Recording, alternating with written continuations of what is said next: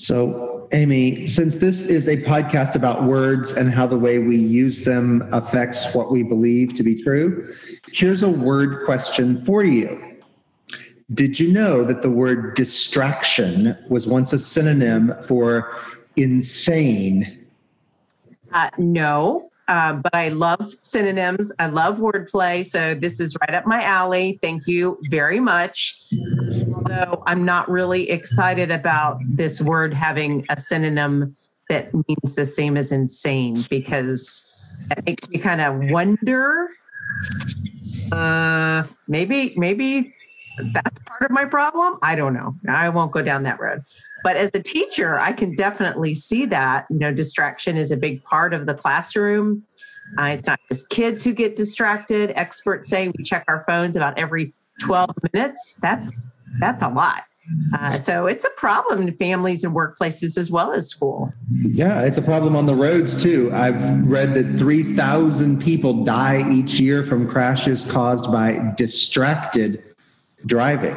And it's frustrating. I mean, why can't I do more than one thing at a time? Why can't I focus? Is it digitization that's causing my brain to play hopscotch, or did my ancestors struggle with distraction too? Well, we'll figure that out, because we are not the experts, but we do have an expert with us tonight.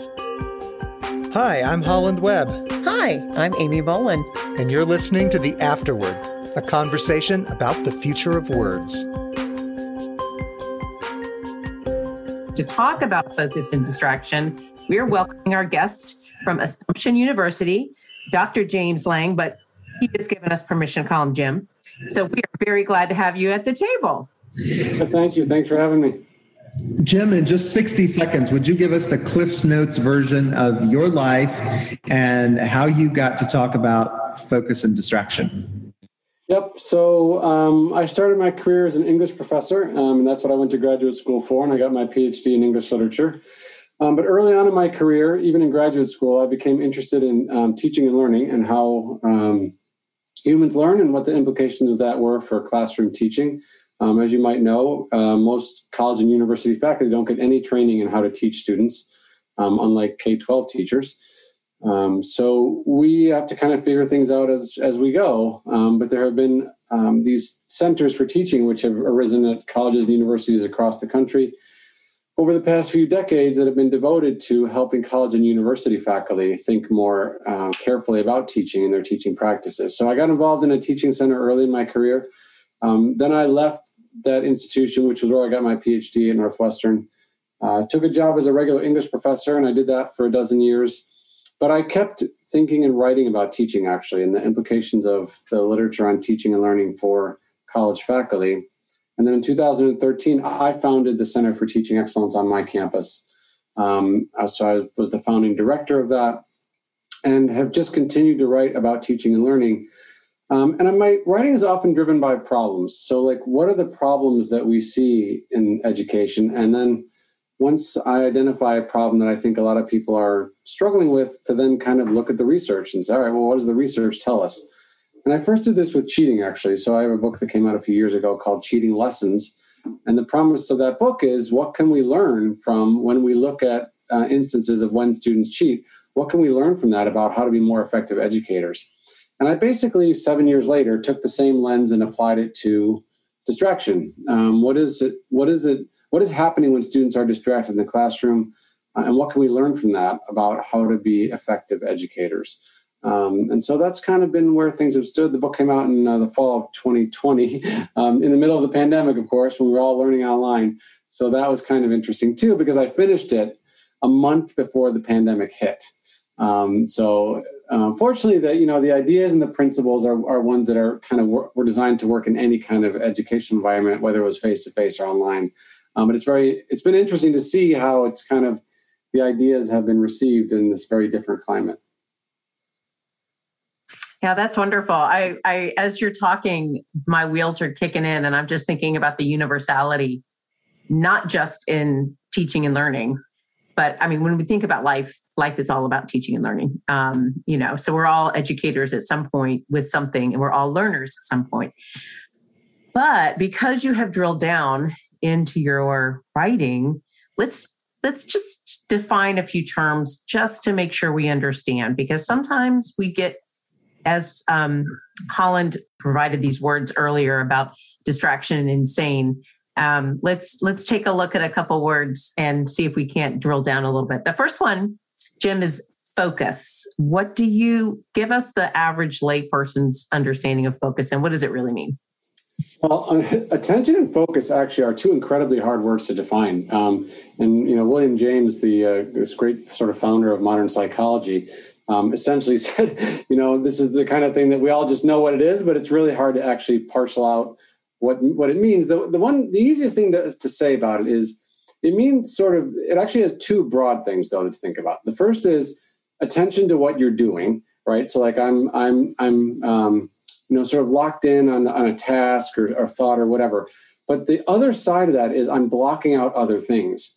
And these are actually not the same thing in our brain. So like these are kind of two separate processes in the brain, is to focus and pay close attention to a particular task or thought or person, but then to make sure that I'm doing that selectively so that the other things around me are kind of losing salience in my mind. So attention researchers often talk about it as a spotlight, right? So our focus is the easy way to understand is imagine a dark room. You put a spotlight on something, you can see that thing clearly, but it dims out a lot of other stuff, right? When you're really focused. So when you really are focused, you're not seeing a lot of the sort of ambient stuff, and a lot of things aren't getting in the way. And that enables the spotlight to work on that one thing. That is a great word picture. I really appreciate that. How about distraction then? So the literal roots of the word distraction mean to be sort of dragged away. So dis and tract mean to be sort of pulled apart, essentially. And it's a good way to understand. I think that's the easiest way to understand that word. You're being pulled in different directions. We often today think about it as being, I'm trying to do one thing and something else is tugging me in another direction, or I'm pushing myself in another direction through my own sort of volition. It's sort of involuntary, voluntary. That's the problem. There's a kind of mix of, there's voluntary distractions and involuntary distractions, right? Voluntary distractions are when I choose to go, on my phone, or when I decide to go do some fold laundry instead of working. Involuntary, or when like the dog barks, or like, something interferes with my paying attention. But there is a vast middle ground here too, between voluntary and involuntary, which is like, I would like to be working and I'm not really consciously deciding to watch YouTube videos for an hour. And yet it somehow just sort of happens, right? So there's that vast middle ground. But anyways, the easiest way to understand distraction is just, like I said, go to the root of the word. It means being dragged apart in different directions. Yikes. I don't know if that's any better than insane. Yeah. Yeah. Oh, goodness. How about digital minimalism? Haven't got a clue. That's a strategy that people used to try to reduce the amount of distractions in their lives. So to kind of just, reduce your social media, like really take a more lean and kind of stripped down attitude toward the technologies that a lot of us use in our everyday lives. That can work for some people. Unfortunately, many of us have to use technologies in our everyday lives. So it's a little bit harder to do that depending upon your circumstances and the kind of job you have. It's very hard for me to do that as a higher education teacher and someone who does a lot of time. And as a writer today, I've got to be promoting my work on social media. I've got to be doing this kind of thing. My wife is a kindergarten teacher. She can spend a lot of time in her classroom with no, technology, where her students are doing things, centers, and she's reading stories to them. They're going to have their iPad times at the centers, but still, there's a lot of time in that classroom when there's nothing digital going on. It's almost impossible for the kind of work that I do. So people are going to find different abilities to adapt a digitally minimal lifestyle. Yeah, very good. So not everybody, can pull themselves away from technology, but maybe you can do the basket at the table that says all phones go in the basket. Exactly. Yes, exactly. Okay. You can certainly make we all have the ability to work within a range, right? So the range of engagement levels that we might have with technology. A digital minimalist is going to sort of push toward the low end of that range. Okay. All right. So let's talk about productivity. And I want to, I've heard that multitasking is actually a myth. So let's talk about some productivity.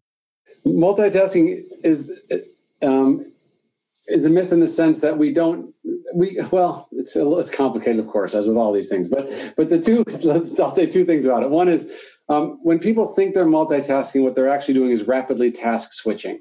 So you're switching back and forth between different things rather than just doing two things at the same time.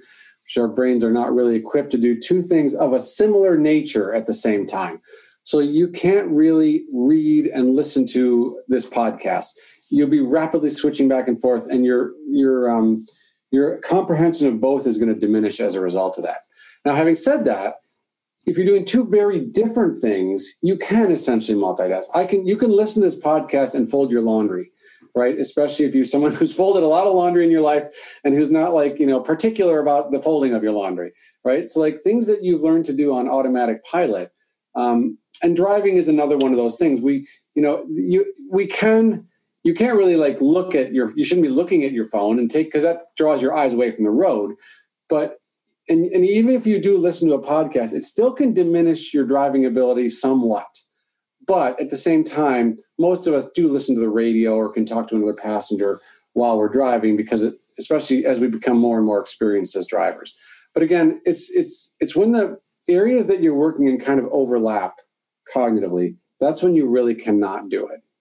But if one thing is on, you can do relatively automatically, like walking, for example. We can walk, and because you can walk and pay attention to your walking, but you can just walk and also listen to a podcast. Those are two different things, but you can do them because they're occupying different parts of your brain.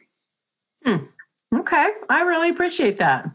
I actually have gotten lost in a podcast and missed an exit before. Definitely, yeah. Even talking on the phone without hands free actually does diminish your ability to pay attention to the road. So yeah. Okay. All right. So our last word for tonight is boredom. Yeah. So teacher wants to come and say, "Mom, I'm bored." Yeah. And, people sort of argue today that that's a new phenomenon because we always feel like we need to be on and we're always entertained and stuff.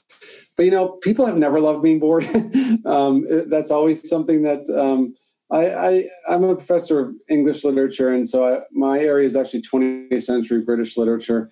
And there was a project that was done in the 1930s and 40s in Britain. It was a public works project, essentially, where they sort of did interviews with people, and they sort of recording what daily life was like for a lot of British people. One of them is essentially, and so they then put out all these books.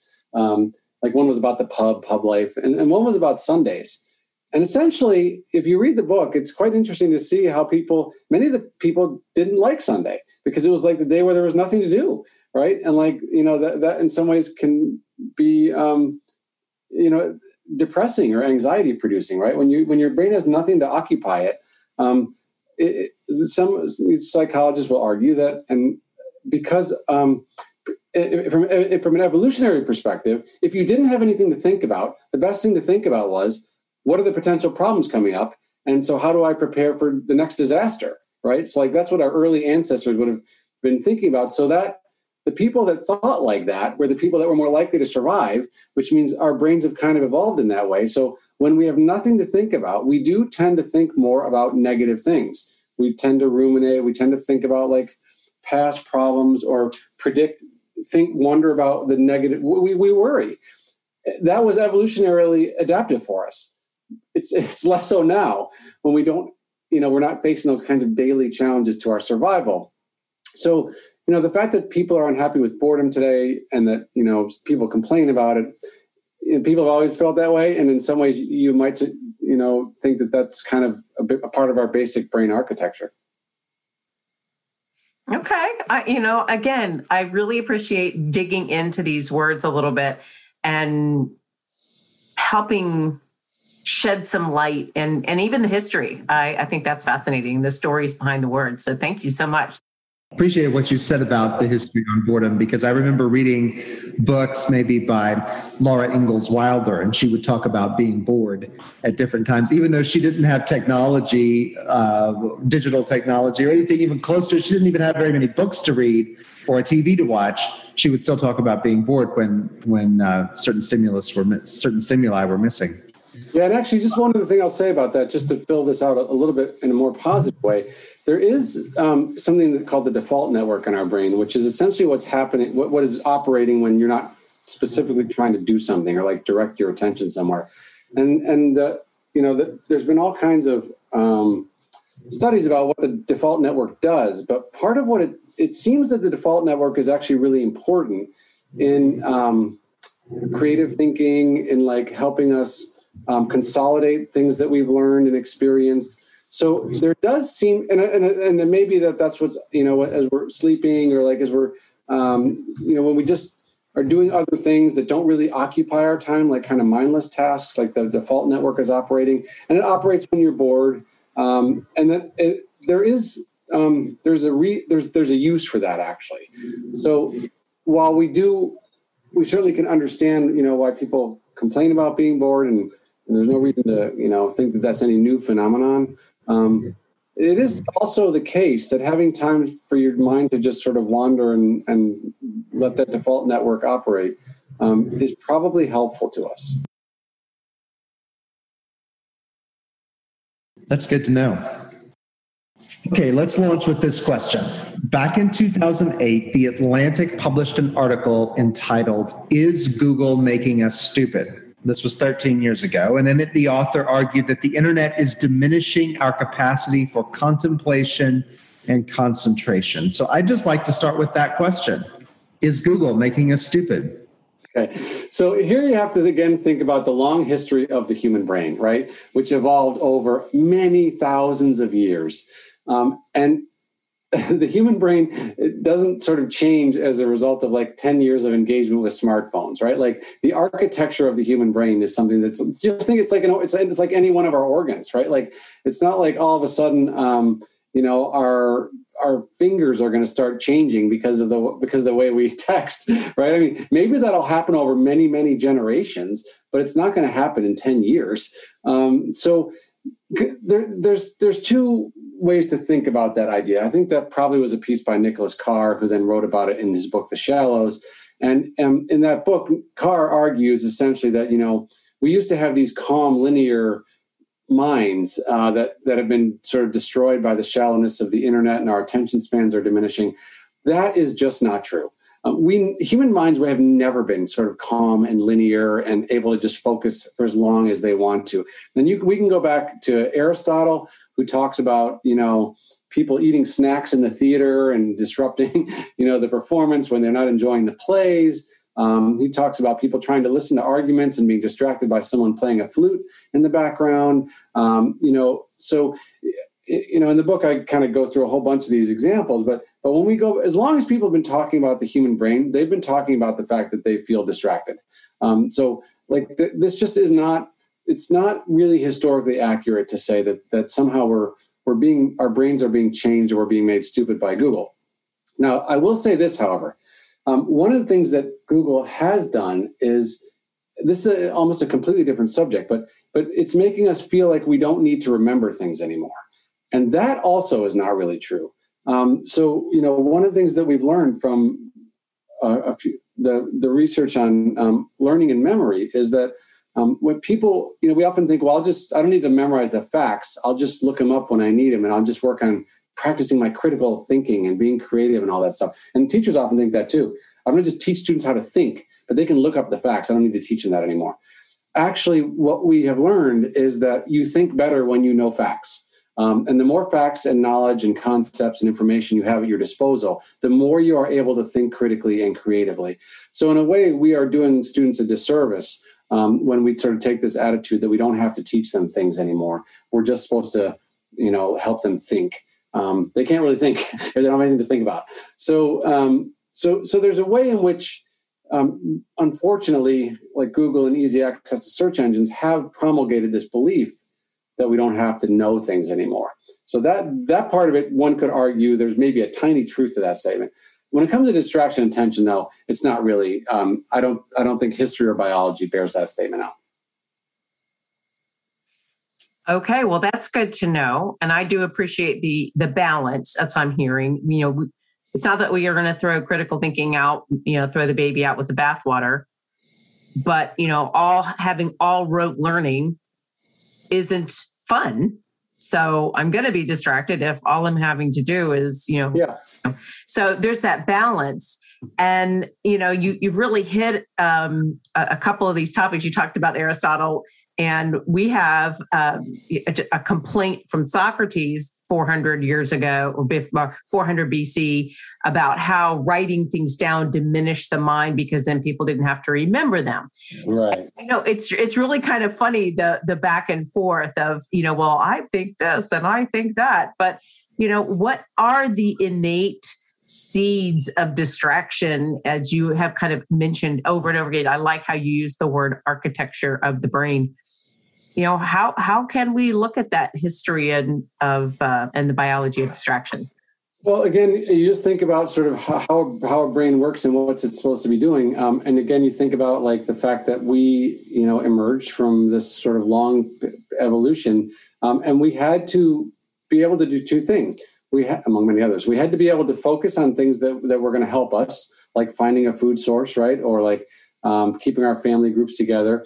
But we also had to be hyper attentive to our surroundings and to our environment.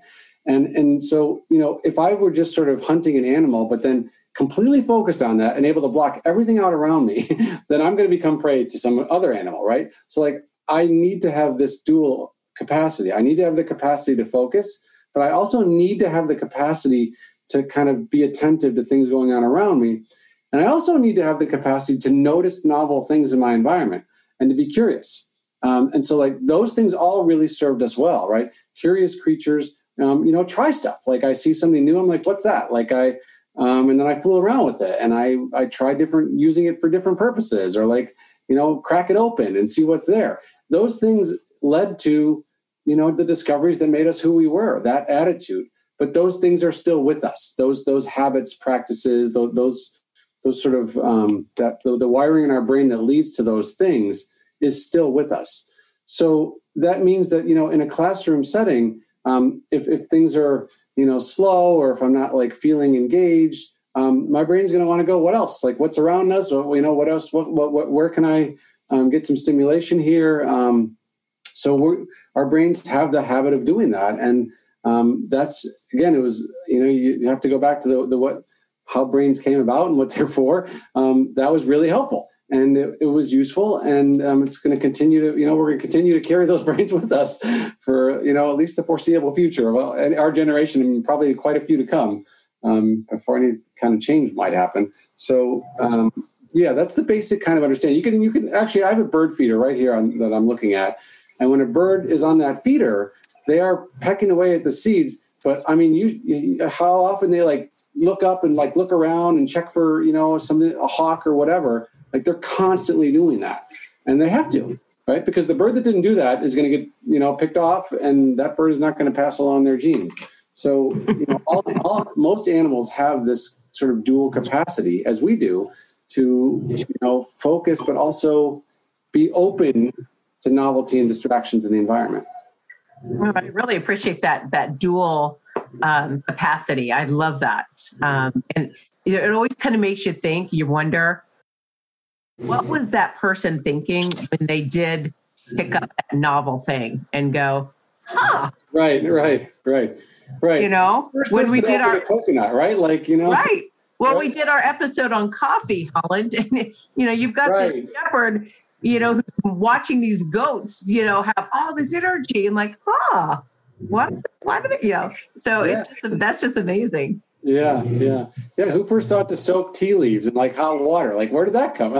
Right? But just everything that we have and do like became about because someone has got like a curious mind that was like, I wonder what happens if I do that. And it's that drives us towards innovation and creativity and learning, but it also can drive us to distraction. Sure. I hadn't thought about it in terms of predator and prey, and that our ancestors were both or destined to become one or the other, depending on what they were paying attention to. Right. Okay, so about a year ago, we did an episode on moral outrage and social media. And we talked about the deleterious effects of morally inspired outrage. And I've read that distraction not only hijacks our attention, but it also arouses our anger with nowhere productive for that anger to go. Is that true? Does distraction impact our emotions in a negative way? I am not exactly sure about that one. I don't know if there's like a consistent relationship between distraction and any particular negative emotion. I would say, but just to go back to the start of your question, where you were talking about the kind of moral outrage, and there has been obviously a kind of I would call it a moral panic that we experience about distraction and attention, right? Where like a sort of gradually unfolding one over the course of the past decade, where like we're more and more worried about, as the question you asked me earlier, like are our brains being changed? Are we being made stupid?